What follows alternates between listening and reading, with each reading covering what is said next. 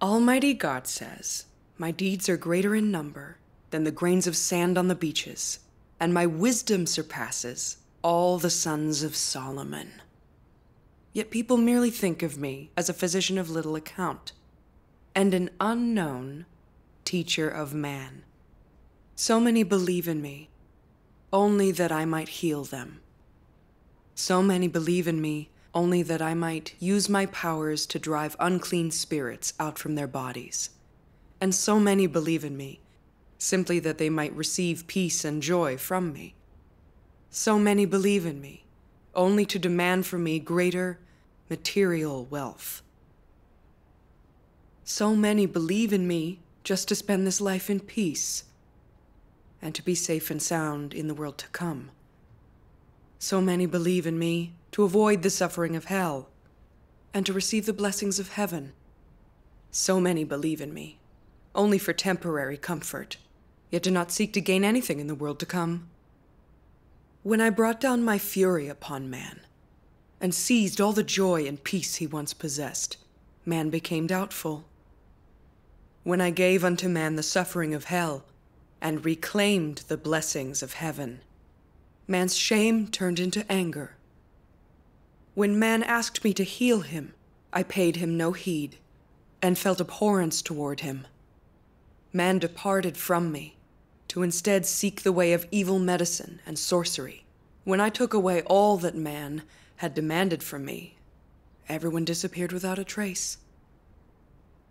Thus I say that man has faith in me because I give too much grace, and there is far too much to gain. Amen. Amen. Amen. When I read this passage before, I merely said that everything God says here is a fact, but I never truly understood it. I thought that since I'd believed in God for years, given up my job and family, expended myself suffering for my duty, when trials came, I wouldn't blame God or betray him. But when I went through a trial of sickness, I misunderstood and blamed God. My motivation to be blessed and to make deals with God was exposed to the light of day. Only then was I convinced God's words can expose people, and my views on pursuing my faith underwent a change. One day in July 2018, I found a small, hard lump on my left breast. I didn't think much of it, and figured some anti-inflammatories would sort it out. But over the next 2 months, it just got worse and worse. I had night sweats and no energy, and the area around the lump was really hurting. I began to wonder whether there was really something wrong, but I consoled myself again, that it was no big deal. I had faith in God and was busy every day in the church doing my duty. I figured God would protect me. Then one night, I was woken by sharp pain. Yellow fluid was leaking from my breast, and I knew something was wrong. My husband rushed me to the hospital to get it checked. The results came back. They told me I had breast cancer. My heart skipped a beat when I heard the doctor say that. I thought, breast cancer? I'm barely 30 years old. How can this be? I just kept telling myself, no way. This could never happen to me. I'm a believer, and I've been doing my duty in the church for years. God will look after me and protect me. The doctor must have gotten it wrong. I just kept hoping it wasn't true. I don't even remember how I got home from the hospital. My husband saw this dazed look on my face, and he tried to comfort me. This is a small hospital, and the doctors aren't that skilled. They could be wrong. Let's get you checked again at a big hospital. I felt a little glimmer of hope when he suggested that to me. Unfortunately, the doctor at the big hospital confirmed it. It really was breast cancer. She also said that it was mid to late stage, and that I had to be admitted for chemo and surgery. Otherwise, it could be terminal. I felt my mind just go totally blank, and I felt my heart drop. And then I thought, how much is all this going to cost? What if I die halfway through chemo? How will my family cope with all that debt. They don't have money for these things. I was in despair, and I felt utterly helpless. After my first round of chemo, my whole body was racked with pain. I didn't want to do anything, and I was always groggy. It was only after the drugs finally wore off, a few days later, that I began to recover. I'd believed in God for years. I'd made sacrifices and expended myself. I always did my duty, through thick and thin. I never missed a gathering. I always helped my brothers and sisters with all of their problems. I had worked so hard, and for what? Why wasn't God protecting me? And now, I couldn't do any duty. I was practically at death's door. Did God want to eliminate me? I had 5 more rounds of chemo, and then an operation. How on earth was I going to cope? Apart from all the pain and suffering, if I died, would that mean all my years of faith had been a waste of time? That thought actually brought me to tears. I really was tormented during that time. I read God's words, but they didn't sink in, and I stopped praying. My spirit was so dark, and I was getting further and further from God. One day, Sister Lee from the church came to see me, and kindly asked me about my condition. Seeing me in such pain and feeling so down, she gave me fellowship. She said, God permits illness to befall us, and it is a kind of trial. We only have to pray and seek more, and God will surely lead us to understand His will. Hearing her say the word trial stirred my heart. Maybe God didn't want to eliminate me, but just wanted me to undergo this trial. After Sister Lee left, I went before God to pray, and I said, Dear God, I've been living in pain ever since I got sick, misunderstanding and blaming you. Today, my sister helped remind me that this is just your trial for me. And yet, I still don't know how to get through this situation. Please guide me so that I may know your will. Amen. After that, I went before God and prayed to Him the same way every day. And one day, I read these words of God. Entry into trials leaves you without love or faith. You lack prayer and are unable to sing hymns. And without realizing it, in the midst of this, you come to know yourself. God has many means of perfecting man. He employs all manner of environments to deal with the corrupt disposition of man, and uses various things to lay man bare. In one regard, He deals with man. In another, He lays man bare. And in another, He reveals man, digging out and revealing the mysteries in the depths of man's heart, and showing man his nature by revealing many of his states. God perfects man through many methods, through revelation, through dealing with man, through man's refinement and chastisement, so that man may know that God is practical. Amen. Amen. As I pondered God's words, I finally began to understand His will. God works in the last days to perfect people by exposing our corrupt dispositions through all kinds of situations, and by using the judgment and revelations of His words to make us understand our satanic dispositions. We must seek and practice the truth, so our corrupt dispositions are cleansed and changed. I understood that God had allowed me to get sick, and it wasn't to eliminate me, or to try to hurt me on purpose, but to cleanse and to change me. Yes. I couldn't misunderstand God or wallow in self-pity anymore. I had to submit, to seek the truth in my sickness and reflect on and know myself. Amen. Once I'd understood God's will, I no longer felt so dejected or in such pain. I said a prayer of submission to God. And once I'd finished, some of God's words came to mind. Your pursuit is only to live in comfort. for no accidents to befall your family, for the wind to pass you by, for your face to be untouched by grit. I looked it up in my book of God's words, and I found this passage. You hope that your faith in God will not entail any challenges, or tribulations, or the slightest hardship. You always pursue those things that are worthless, and you attach no value to life, instead putting your own extravagant thoughts before the truth. You are so worthless.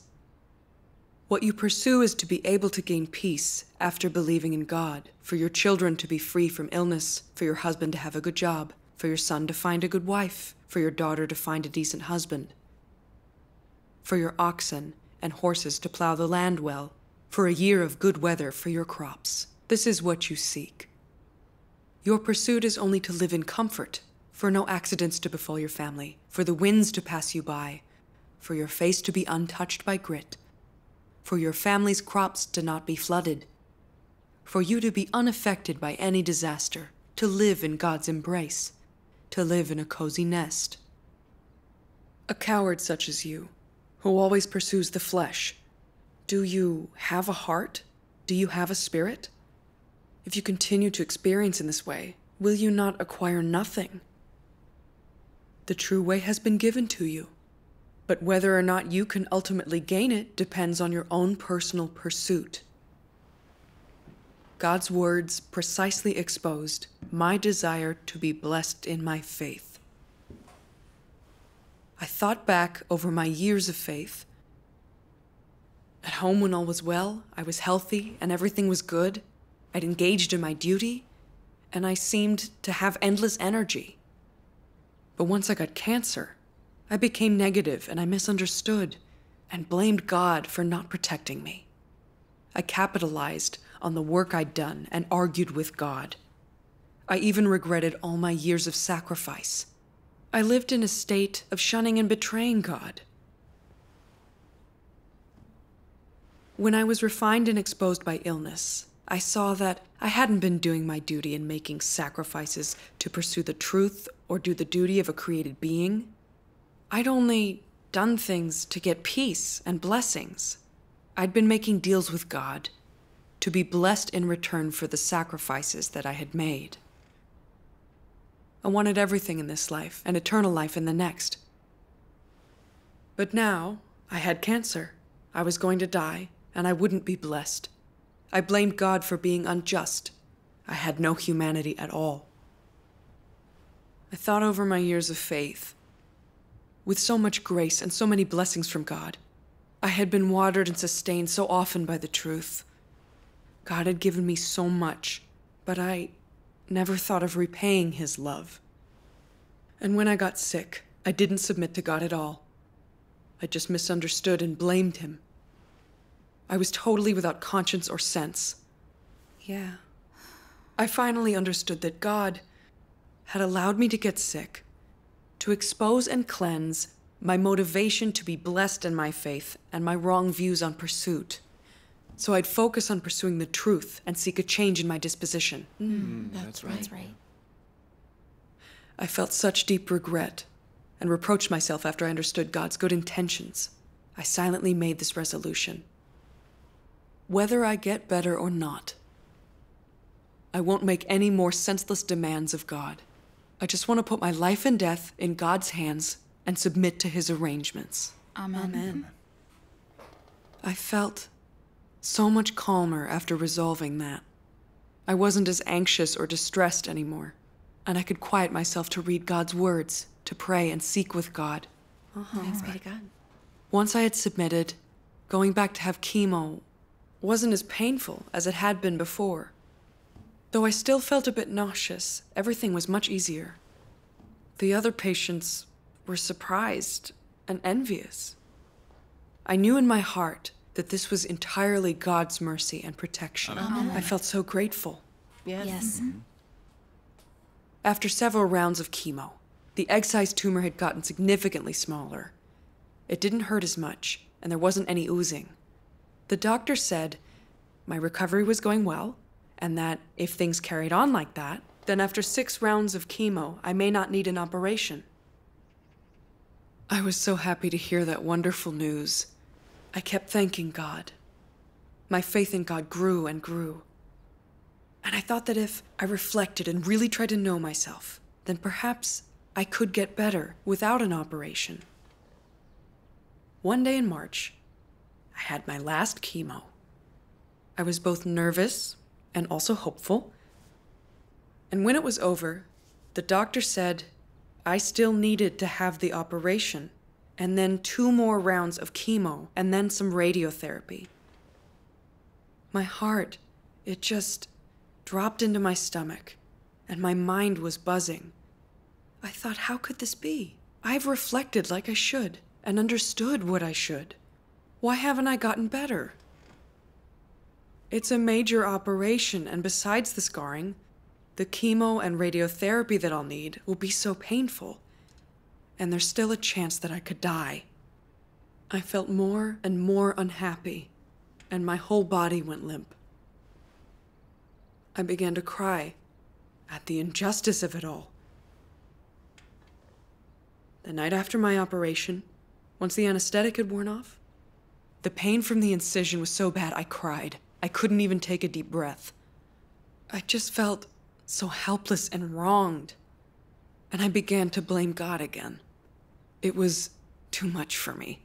When would the pain finally end? And then, as I was suffering, I read these words of God.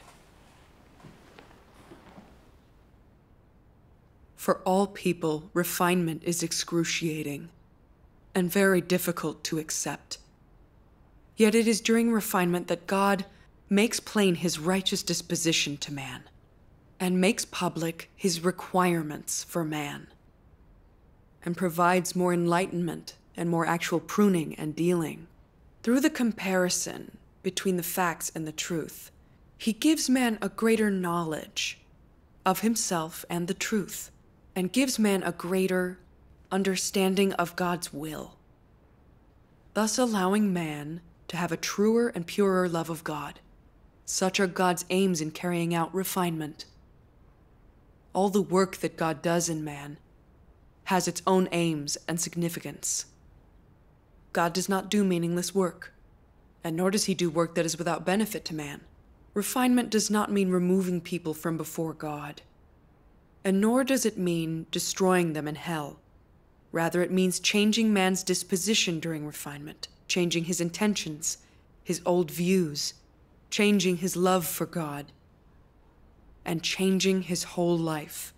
Refinement is a real test of man, and a form of real training, and only during refinement can his love serve its inherent function. Amen.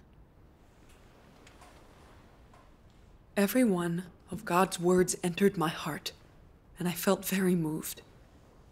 And right then I knew that God's will in refining me this way was to get me to develop true self-knowledge, so I could seek the truth and cleanse myself of my corrupt dispositions.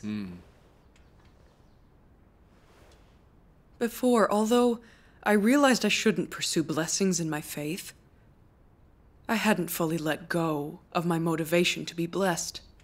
I was still harboring extravagant demands of God in my heart.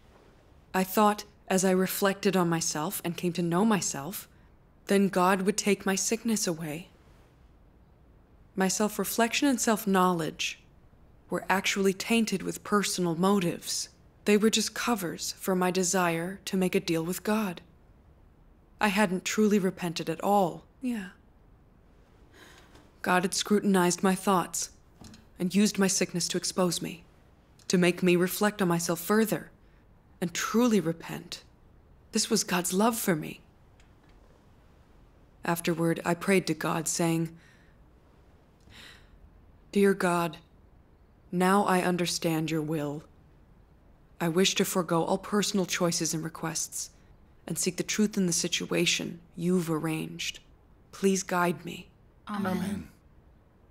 A few days later, I read this in God's words.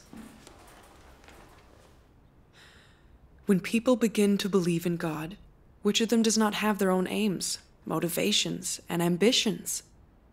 Even though one part of them believes in the existence of God and has seen the existence of God, their belief in God still contains those motivations. And their ultimate aim in believing in God is to receive His blessings and the things they want. Every person constantly makes such calculations within their heart, and they make demands of God which bear their motivations, ambitions, and a transactional mentality.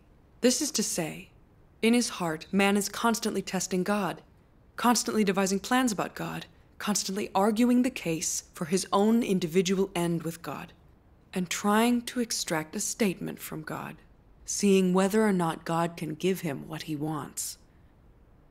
At the same time as pursuing God, man does not treat God as God.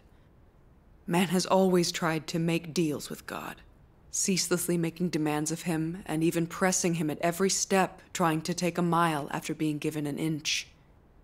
At the same time as trying to make deals with God, man also argues with him, and there are even people who, when trials befall them, or they find themselves in certain situations, often become weak, passive, and slack in their work, and full of complaints about God.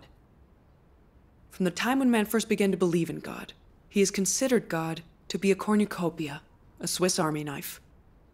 And he has considered himself to be God's greatest creditor.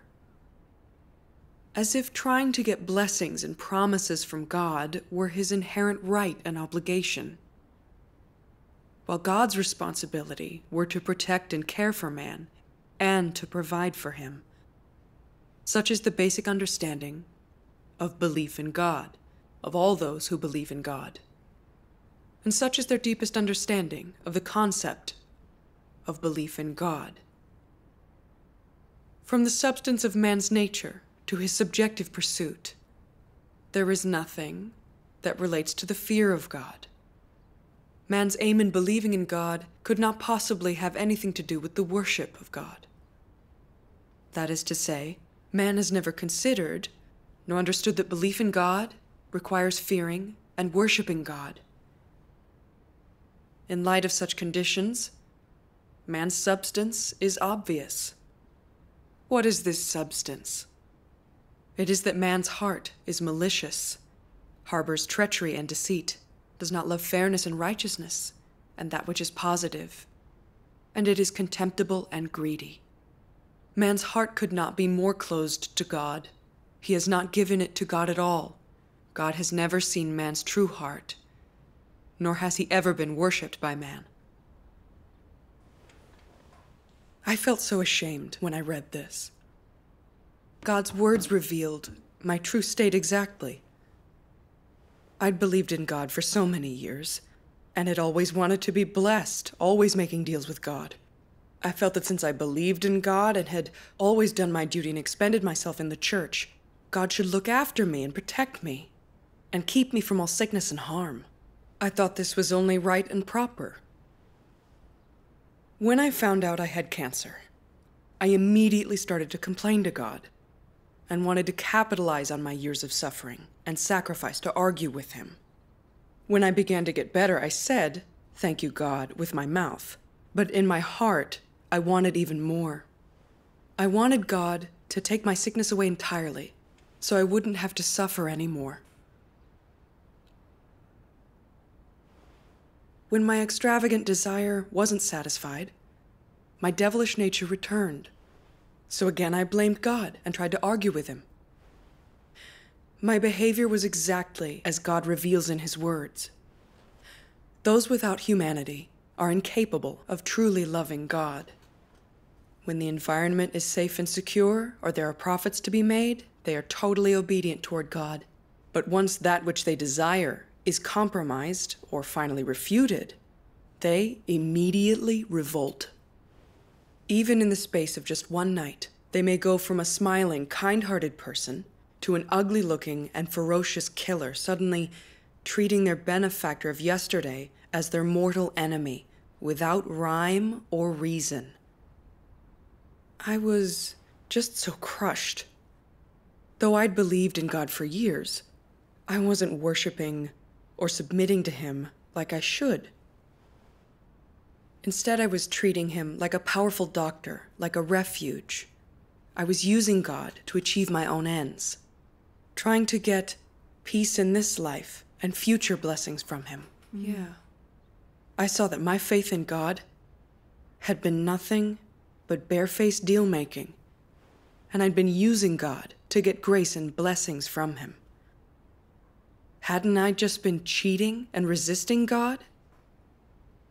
I saw just how selfish and deceitful I was, without a shred of humanity, living out nothing but satanic dispositions. How God must have loathed and hated me. And then I read this in God's words. Job did not talk of trades with God and made no requests or demands of God. His praising of God's name was because of the great power and authority of God in ruling all things, and it was not dependent on whether he gained blessings or was struck by disaster. He believed that regardless of whether God blesses people or brings disaster upon them, God's power and authority will not change. And thus, regardless of a person's circumstances, God's name should be praised. That man is blessed by God is because of God's sovereignty. And when disaster befalls man, so too it is because of God's sovereignty. God's power and authority rule over and arrange everything about man. The vagaries of man's fortune are the manifestation of God's power and authority. And regardless of one's viewpoint, God's name should be praised. This is what Job experienced and came to know during the years of his life. All of Job's thoughts and actions reached the ears of God and arrived before God and were seen as important by God. God cherished this knowledge of Job and treasured Job for having such a heart. This heart awaited God's command always and in all places, and no matter what the time or place, it welcomed whatever befell him. Job made no demands of God. What he demanded of himself was to wait for, accept, face, and obey all of the arrangements that came from God. Job believed this to be his duty, and it was precisely what was wanted by God. Amen. Amen. I felt so moved as I contemplated God's words. I thought, God is the creator. God can bestow grace and blessings on us, and he can judge, chastise, trial, and refine us. Couldn't God give us trials just because he loves us? That's right. I thought of Job. God bestowed great wealth on him, and he thanked and praised God, but he didn't covet material wealth. When God took everything from him, he could still extol God's name through his trial, saying, "Shall we receive good at the hand of God, and shall we not receive evil?" Amen. Job knew that everything he had came from God, and that God was righteous whether God gave or took things away. Yes. Job's faith in God was not tainted by personal motives, and he gave no thought to whether he'd be blessed or meet with disaster. He didn't complain, no matter what God did. He was able to take his place as a created being, to worship and submit to God. Seeing Job's humanity and reason, I really felt ashamed. I looked at everything I had. God had given it to me, even my very breath. And yet, I hadn't been grateful at all. Instead, I blamed God when I got sick. I had no conscience or reason whatsoever. I believed in God but didn't know him, and I didn't really know my proper place before him, or how I should submit to the Creator. Believing in God with my notions, imaginings, and ideas about making deals, I complained to God, and I resisted him in the face of trials. Even so, I always wanted blessings and grace from God, and wanted to get into God's kingdom. I truly knew no shame. I saw that even if I died right then, it would be God's righteousness for my rebelliousness and corruption. I found the path of practice in the experiences of Job. No matter how long I would be sick for or whether I got better or not. I wished only to submit to God's rule and arrangements. This was the reason I should have as a created being. Amen. This thought brought me a great sense of release. It was time for radiotherapy before I knew it. The other cancer patients said radiotherapy was really hard on the body, that it would basically cook my flesh. They said I'd get dizzy and nauseous every time, and I wouldn't be able to taste anything. When I heard all this, I started asking God to help me escape the situation again. But I quickly realized that my state was wrong and prayed to God. Some lines from a hymn of God's words then came to mind. Since you were created, you should obey the Lord that created you, for you are inherently without dominion over yourself and have no ability to control your own destiny. Since you are a person who believes in God, you should seek holiness and change. Amen. I knew that this situation was God testing me, and I couldn't senselessly ask God for things or hurt him anymore. I knew I had to submit to his arrangements. Yeah, amen. Once I had submitted, although I had to have radiotherapy every day, and my body hurt in places, it wasn't as bad as the other patients had told me it was. I knew this was God mercifully taking care of me. That's right. When I'd finished my radiotherapy, my physical recovery was really fast. I looked and felt really good. My brothers and sisters in the church said I didn't look like a cancer patient at all. Then, after a while, I started doing my duty again. Oh, thanks be to God. My faith in God grew through this, and I began to cherish having the opportunity to do my duty even more. Amen. That's great. It's been almost 2 years since then, but whenever I think back to those 10 months when I was sick, it feels like it happened only yesterday. Although my flesh suffered a little, I came to understand my motivation for blessings and my mistaken views on what to pursue. I know now that I have to pursue the truth and seek to obey God in my faith. Whether I am blessed or I meet with disaster, I must always submit to God's orchestrations and his rule and arrangements. This is the sense of reason a created being should possess. I could never have gained all this if life had gone smoothly. This is the wealth of life God has given me. Thanks be to God. Thank Almighty God. Amazing experience. Amen. What a great experience. That was enlightening. I enjoyed that.